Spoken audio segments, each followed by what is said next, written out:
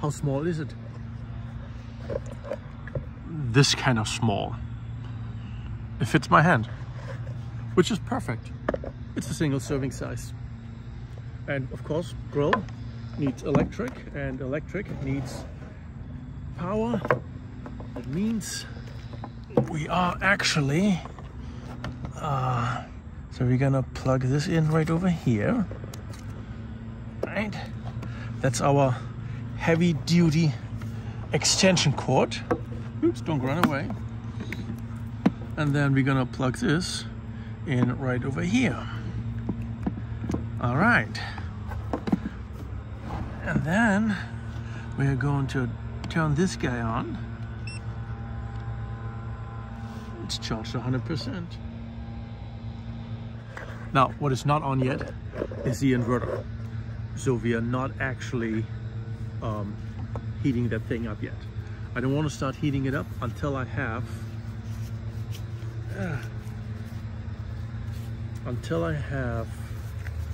my meat seasoned.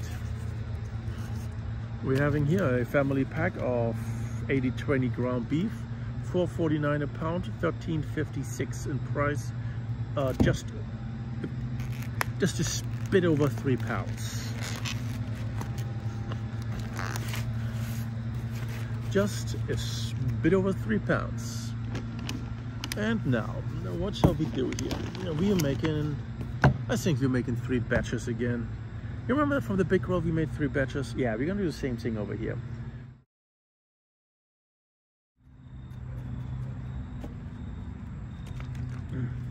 Hot sauce.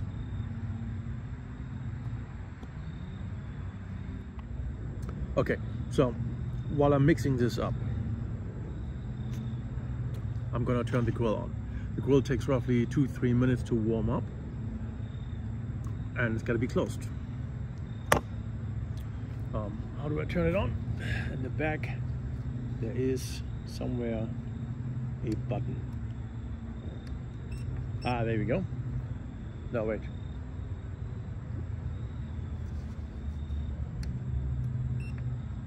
There it is. Okay, beauty. All right. Right. So little grill has its light on, so it's heating up, and little grill is apparently using 600 watts. That is nice. 600 watts is nice because it's considerably less than the 1100 that the other grill was using. So if you have a smaller power bank that cannot handle 1100 watts, then this grill might be a better solution for you. Right? Now, one challenge is always that energy equals heat in this kind of context. So the amount of heat you're getting is dependent on the energy and the surface area. If I'm using only a small piece of metal to be heated up, I can use a small amount of energy to do so. Think about a light bulb. But if I have a large piece of metal to heat up, I will need a large amount of energy to heat that up probably. So that's why the big grill takes 1100 and the small grill only requires 600 to do essentially the same job. Now, this grill is going to do exactly the same thing that the other grill was doing. That means it cycles on and off. Right now it's cold, of course, so it's heating up. So it's in heating mode. But now my power bank just went down to 0 in the wattage. That means the grill must be hot. Could that be possible? Oh yes, it is possible. So what we're doing, we're taking a good chunk of meat over here. I think each flavor we're probably doing in 2 batches. All right, so here we have a nice chunk of meat. Open it up, put it in.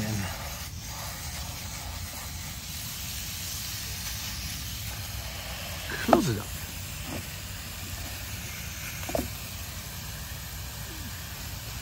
Now what we're also going to be doing is we're going to put a paper towel underneath here, because There used to be a drain thingy in there, so I don't see the drainage tray right now. Anyway, just back to using 600 watts. Now, if that is not lovely, then I don't know what lovely is. Oh. Gotta have my poison.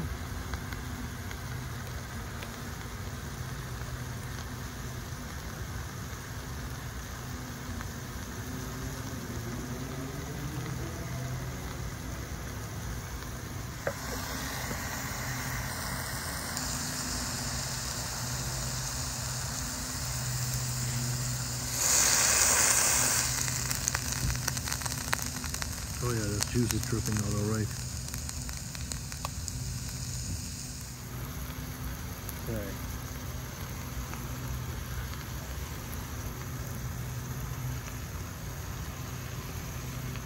All right, so this is not particularly sexy on the camera.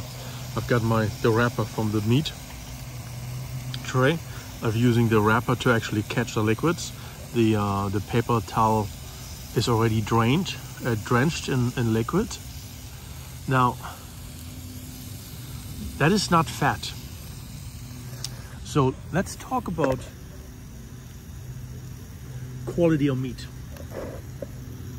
I mostly, because it's right there, go shopping at Stop and Shop. I don't know, maybe it's a chain that's just in the Northeast or something. I know they're in New York, Connecticut, and New Jersey. There might be in other places as well, I don't know. So what I have noticed the other day, and this is proof of that too, is that the meat is very watery.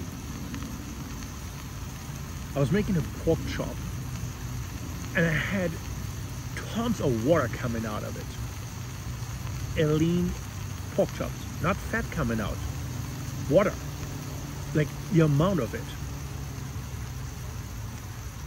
I would say it's 20 to 25% water weight, what I got from that pork chop.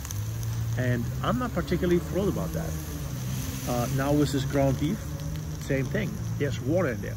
If you cook this in a frying pan and you have water in your frying pan, there's something wrong with that meat.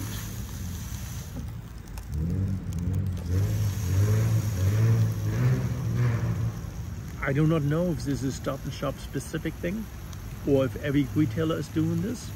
I mean, technically it's not the retailer, it's wherever they're getting their meat from, right? And this is store brand, so this is not where I can say Purdue is doing this. This is store brand, so it's generic for all we know, right? We don't know where they're getting their meat from. We don't know who's responsible here. So when I went to the supermarket after my first experience with that meat, with my pork, I looked at some pre-packaged meats, and these pre-packaged meats said 22% brine. What does it mean, 22% brine? Now, when they put the meat into the package, they often add a little bit of water, you know, to keep like the colors fresh and all kinds of things. So there's a little bit of salt in there. It's usually like, it's supposed to be a saltwater brine, right? But 22%. Does this mean that 22% of my meat is water?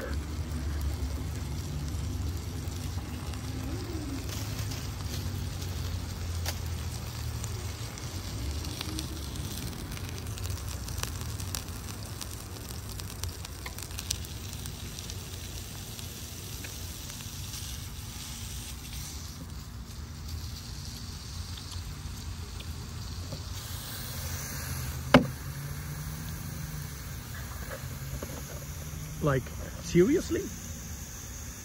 22%? So if it costs, if it's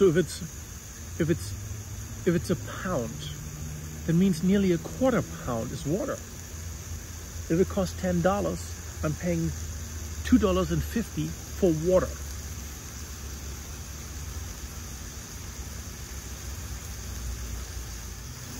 I have no problem with a brine being added to a package. I do have a problem if a tremendous amount of water is added to the actual meat.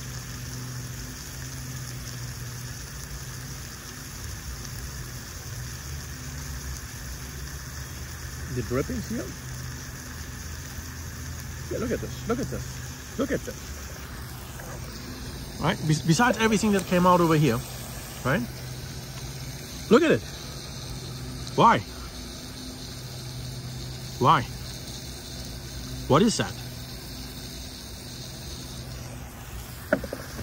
Well, this is only an 80-20 meat.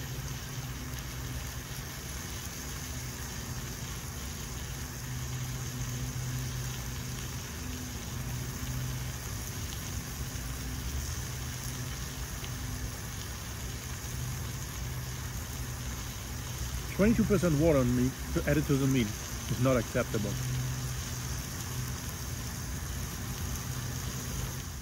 That means the 3-pound pack of meat that I just bought, which 3 pounds is 48 ounces, right? That means 12 ounces of this is water. What I still have left in here is 12 ounces water. I'm going to experiment with different retailers to see if I'm getting the same results at other places. And if I don't, yeah, look at this, look at this. Look at water, just water, water. It's just in there. It's ridiculous. It takes the fun out of eating because you know you're getting screwed when you buy it. I'm not a fan. And I understand they're tasked, or they're asked to provide affordable products. I get it. But not like that. So my meat is 80-20. Yeah. So the meat is actually, it's not 80-20. It's 60-40. Right? Because 20% is fat, 20% is water. There's only 60% meat in there. That means with all the high meat prices that we have, this is actually almost twice the price of what it should be. $13.56 is what I paid. That means $2.70 for water. I can buy a gallon of water for less.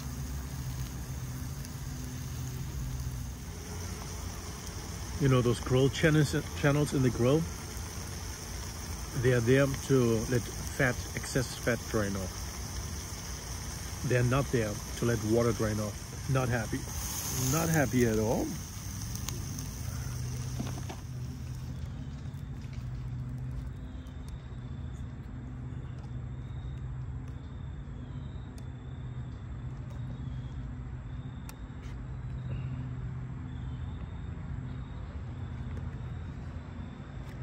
Yeah, look at it.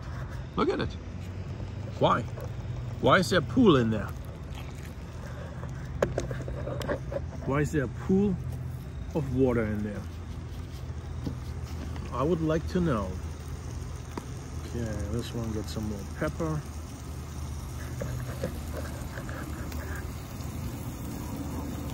I didn't taste much of the pepper. Actually, no, hold on. Of course I didn't taste much of the pepper. I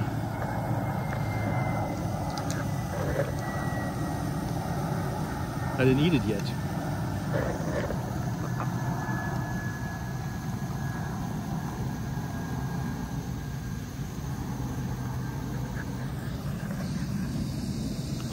And this is just salt and pepper.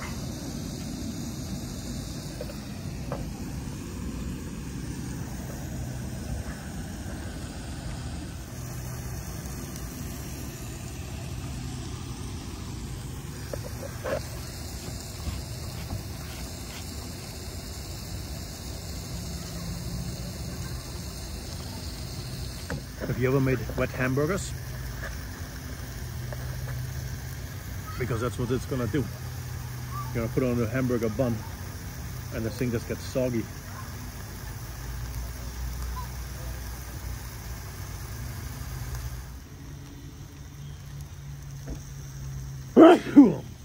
Oh yeah. Hey, that was the pepper.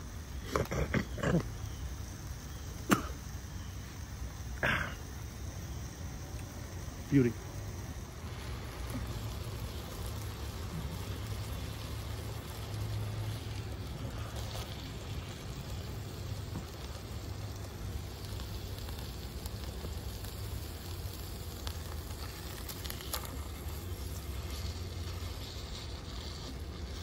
This is the last batch. That's the one that has the hot sauce in it.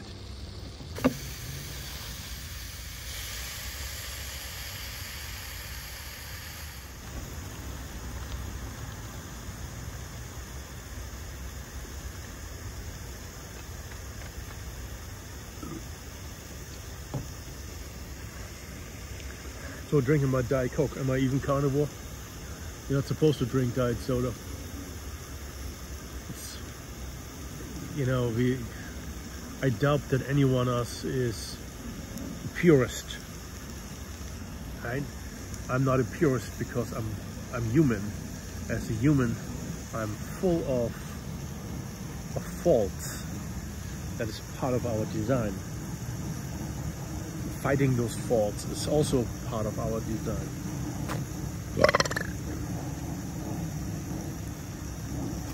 But how much of it can you fight? Why am I drinking tons of diet soda? Well, mainly I'm drinking it for the caffeine. I was actually diet soda free 8 years ago. I think I was going for like 2 to 3 years almost without diet soda. And you know what changed? I took a new job and I was working nights and I needed to be awake. And I went back to diet soda and diet Red Bulls.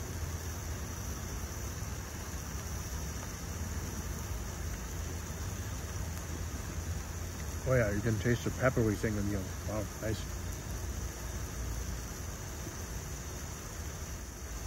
And the new job I'm doing at nighttime. So I definitely need to be alert and awake. I don't know, man. It's the one thing I haven't given up yet. I want to, but it's not easy. I need to change my lifestyle to do so, and I'm trying to. But I need the lifestyle or the job to make the money, so I can change my lifestyle.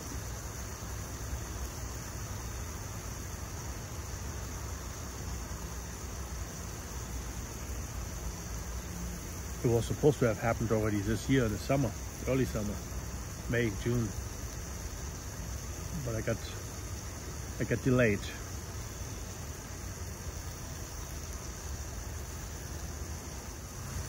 So the last batch is almost done. It's heating right now.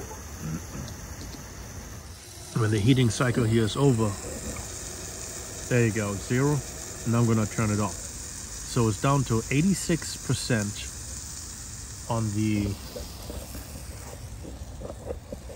it's down to 86%. And I can safely turn this off and it's still going to cook the meat for another minute because it's still on the hot grill, right? 86% is what?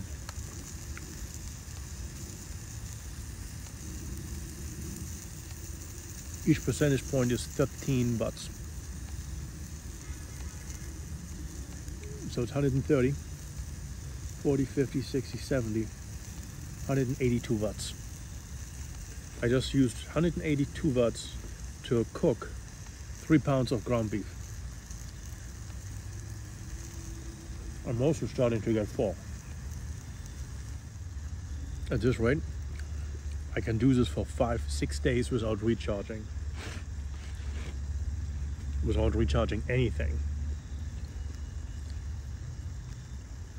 Now, am I gonna do that? No, probably not. I mean, it's more a question of if it's plugged in, well, just solar panels. I will most likely still get a little something back. But if I can do it for 5 to 6 days, that is, you know, this is the majority of a week. It's almost a week.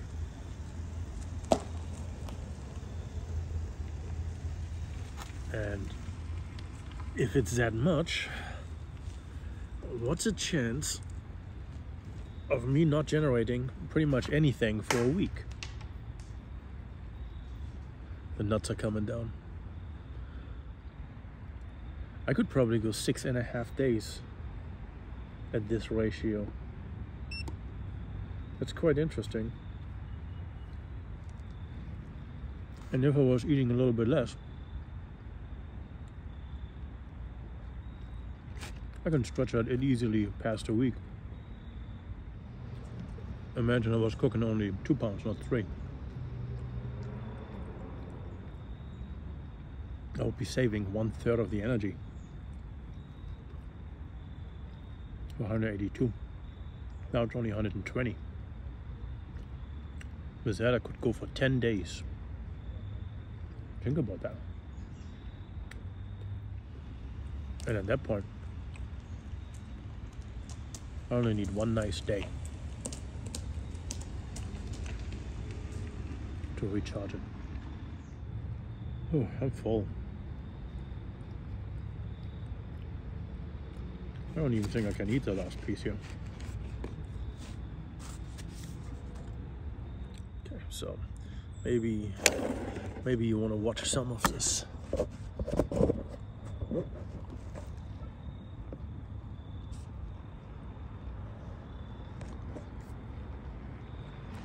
This is my cleaning method, right? I'm gonna look for the crusty spots.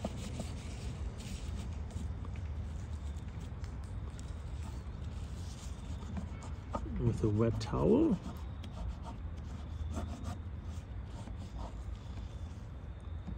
I try to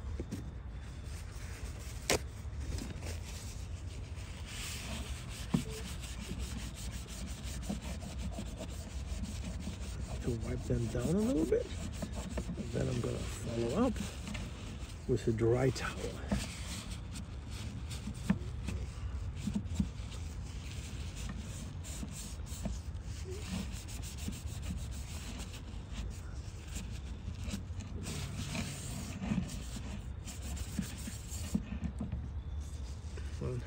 And then whatever is left on this towel, I'm gonna use on the next section, like right here.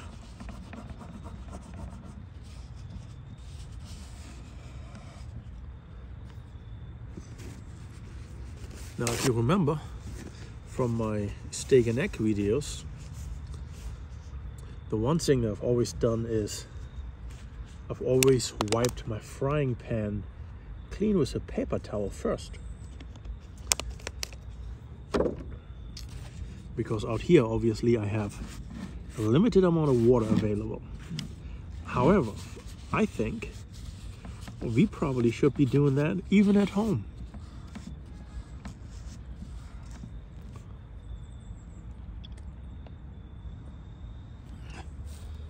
Because the less grease you put down the drain, the better.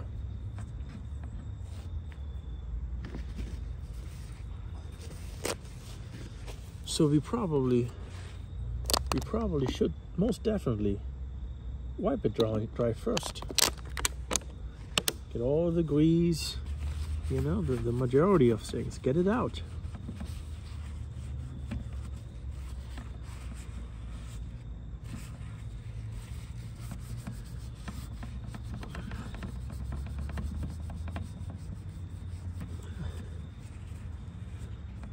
And then you wash it.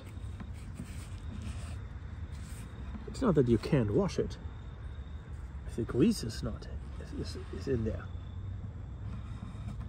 But why would you want to let that grease run down those pipes requires extra hot water, it requires extra soap, it requires extra everything to make sure that water, or that grease rather, does not impact anything else.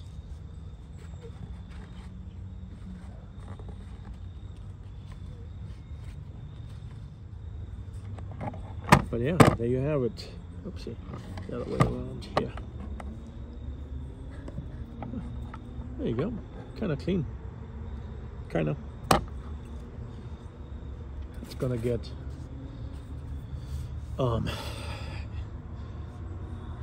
it's gonna get sterilized when we cook the next time, because that is when we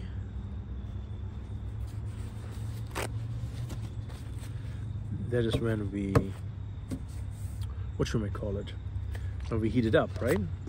I guess you could do a heating cycle now too, just to get it to a temperature, right?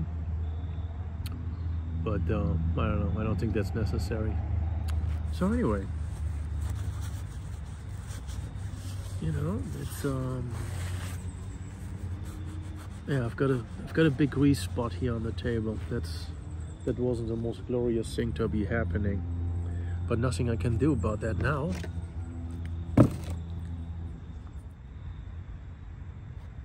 But yeah, that was the smaller grill version, only using 600 watts, cooking 3 pounds of meat with only 182 watt hours.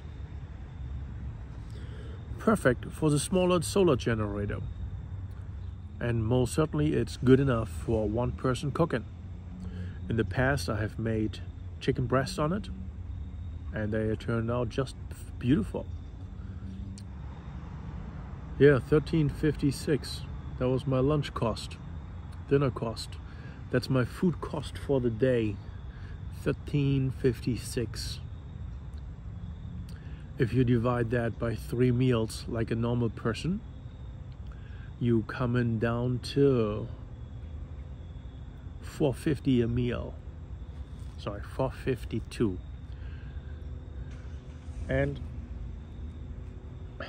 I didn't even finish it. So $4.52 a meal. I don't think this is a bad ratio. You know, some people say, oh, I'm just eating meat, that's expensive. Yeah, if I just buy steak, that's gonna be more expensive. Well, this is ground beef. This was $4.59 a pound or something, right? It's and I ate nearly 3 pounds, so it's not that much of a big deal, really. Additionally, think about the money that I'm saving. No snacks. That alone will probably save me $5 to $10 in a day. And then, you know, vegetables are expensive too.